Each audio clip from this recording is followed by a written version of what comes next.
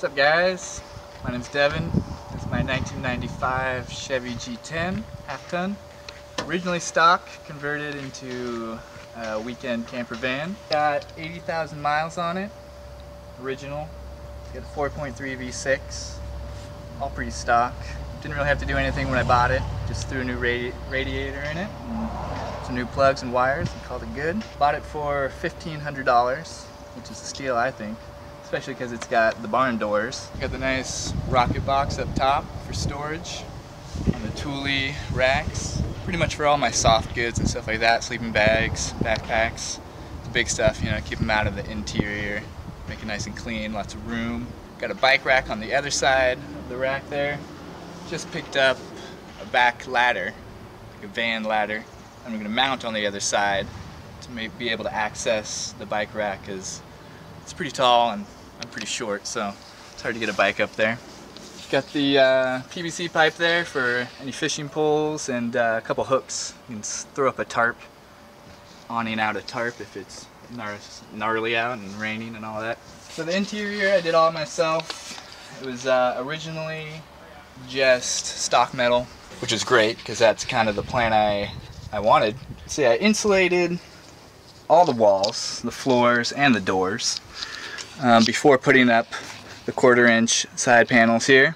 Side panels, all the panels have this nice warm felt on them, which is actually really simple and turned out really well. I just cut the panels to fit before, and just spray adhesived the felt on and screwed them in, and it worked out pretty well. Pretty easy. I think it took an afternoon or so. I chose a nice low profile carpet with the mindset of just keeping it clean. It's an indoor-outdoor carpet, so it'll be really easy to clean up any muddy boots or anything like that.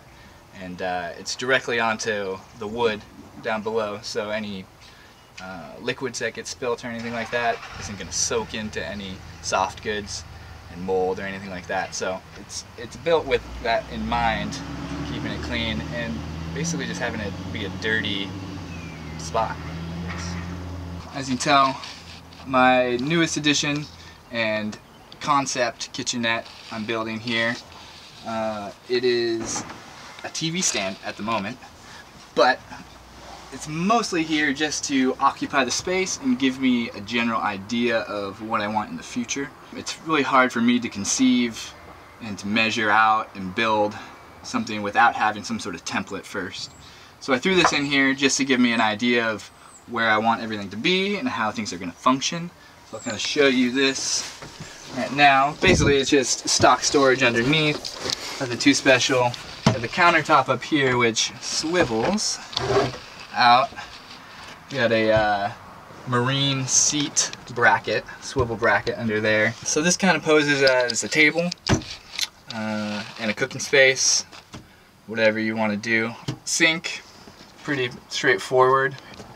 When I do rebuild, I'll install some sort of faucet in the corner there, either a hand pump, non-mechanical one, or a non-electric one, or do an electric pump and just really ball out. This guy also swivels all the way around. That way you can set up a laptop and lounge out and watch a movie, or just have it as a side table if you need. Under here is just storage at the moment.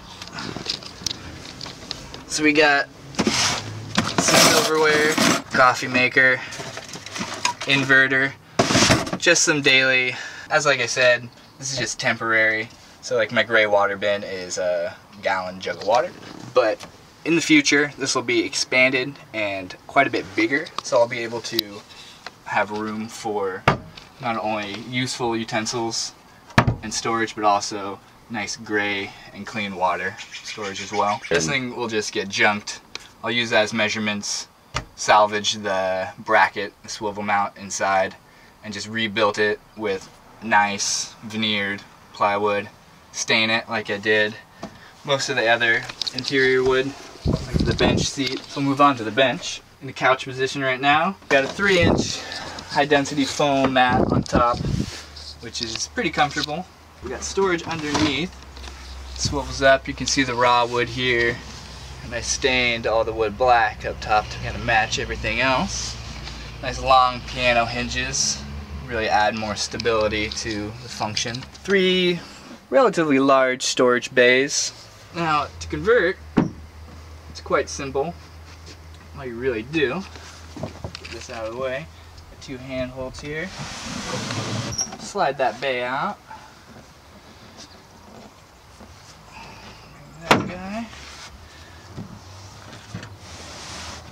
and that folds out. The back moves up into an upright position to give a few more inches. And it's about the size of a twin, I think. It's about 6 feet long, so I think a twin might be a little bit longer, but I'm only 5'8", so. How it's mounted and everything, I got a piece of angle iron running this length here, 90-degree angle iron on both sides. That actually, see here, so it's mounted to the wall and the vertical struts, as well as screwed into the wheel well. So it's pretty secure, so that gives a nice base for the bench seat. However, I will need to mount the wood into this angle iron. As of right now, it is not mounted in there, just so I can take it out really quick if I need room, because I've been moving a bunch. So this whole unit actually is in 3 separate pieces, so it's really easy to take out.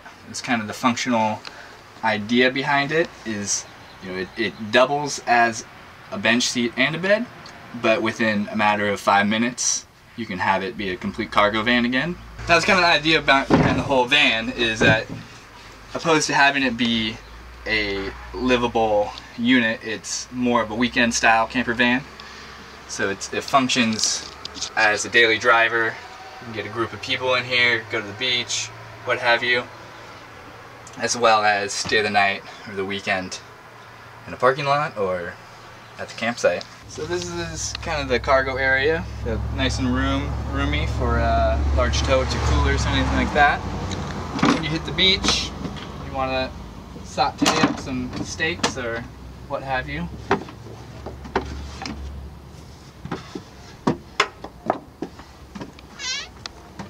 This folds down, gives you a nice cooking surface.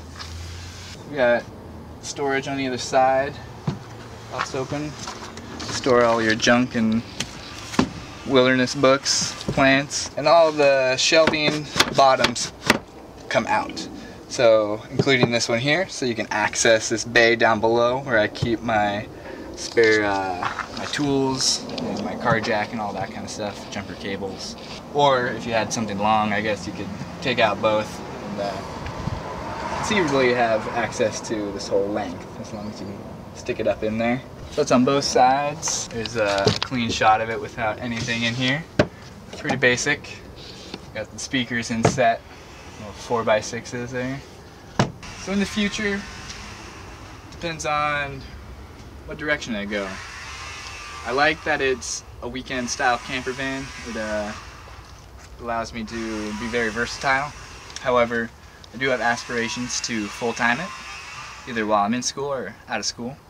So if I do full-time it, there'll have to be some more modifications done to make that more feasible. But, you know, I'm in school right now, and so ideally, if I do full-time it, this would be the best time, because I have access to the college campus pretty much at all hours. Bathrooms, showers, Wi-Fi. You know, I can park relatively close to campus and use their Wi-Fi within my van. I don't know about sleeping there, but so a lot of the amenities would be satisfied while I'm in school. So we'll see how that goes. I'm on a lease right now, but I still have some time left during school. I'm looking to take it on some pretty sweet trips this summer. It's kind of the idea behind it. It's a nice road trip van, the big V6. It's got an overdrive gear, so it gets some decent gas mileage on the highway. My girlfriend and I are planning a 2-week trip down to, well, we're going down to Cali, Burbank, California, for my sister's wedding. And then we're heading up from there up to Zion and southwest Utah. And we're taking, I think we're going to be doing about 2.5 weeks on the return trip. So we'll hit up Zion and Bryce and all those awesome places down there, do some rock climbing if it's not too hot. This is going to be in August. And then head up north into southern Idaho. Go check out like Crater of the Moon and all those other places. If anybody has any recommendations for Idaho, because I've got maybe 2 spots I'm thinking of, and we have about a week and a half there. So any suggestions in the comments would be awesome. There'll be a link to my YouTube page on this video. Please feel free to subscribe or just check out my other videos or what have you. And yeah, hope you enjoyed checking out the van. I hope it shows that doing a do-it-yourself camper van is possible and relatively easy. All these parts were either recycled or gotten very cheaply. I probably put maybe $1,000 into the interior, so it's doable. You just have to have the tools and the confidence, I guess. Anyways, thanks.